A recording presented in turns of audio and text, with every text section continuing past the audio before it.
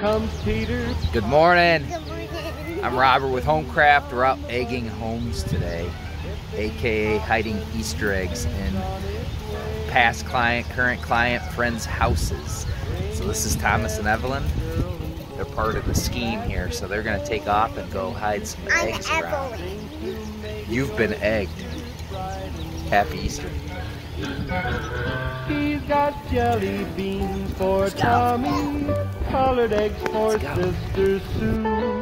There's an orchid for your mom. This is house number 2 of the day. Check this out. Here comes Peter, cottontail, hopping down. All right, we're at house number 3.